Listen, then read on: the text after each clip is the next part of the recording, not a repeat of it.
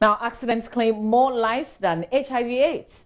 Make it mandatory for all buses to have seatbelts. That is the latest appeal coming from the Welfare Secretary of the Circle Neoplan Station, Kasim Al-Hassan.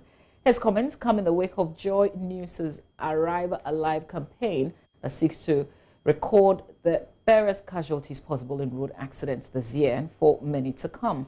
The country lost over 2,284 citizens to motor accidents in 2019 alone.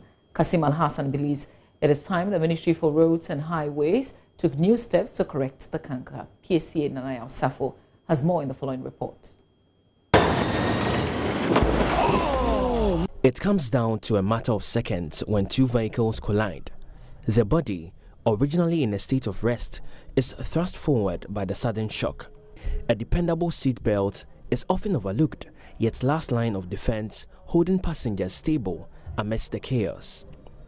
Mothers, children, fathers, old and vulnerable, who are often not strapped in, end up being propelled through the front or side windows.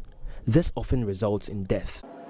According to Ghana's Road Traffic Act, enacted in 2004, a person of age 18 years and above who drives a motor vehicle or sits in the front seat or behind in the rear seat without a seatbelt commits a criminal offense liable to 6 months in prison. Also, it is mandatory for persons between the age of 5 and 18 to have seatbelt buckled on when driving or in a vehicle at all times. Unfortunately, for most parts of Accra, which JoyNews visited, the situation is far from being implemented. Road accidents took 2,284 lives in 2019, according to the Motor Traffic and Transport Department, MTTD.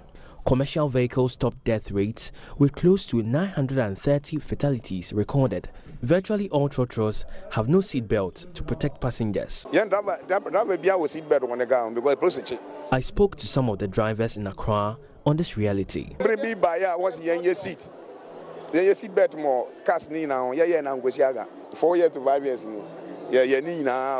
lance can as 1 year seat better. One lance in Fema. Say, what no say seat no so obi seat better what the man no bokra na enhia seat belt in there as a driver bia no track we sit far as a seat belt in there work no more. For Welfare Secretary of the Circle Neoplan Station, Kasim Al-Hassan, seatbelt laws need to be enforced without fear or favor. My recommendation is that the Minister of Road and Transport to coordinate with our authority. If I talk about authority, like National DPRTU and then other Protoa and other sister stations, so they need to be meeting to discuss the way forward, because accident is one of the things that takes our life than even is and wherever. It should be mandatory for every bus that carry a human being must have a seatbelt, because when you enter plane, every seat has a seatbelt. But why not a transport on the road? Because it's all transport. He called on Ghanaians to avoid politicizing their own safety on the roads. The politics in Ghana here, every policy that government is coming to bring.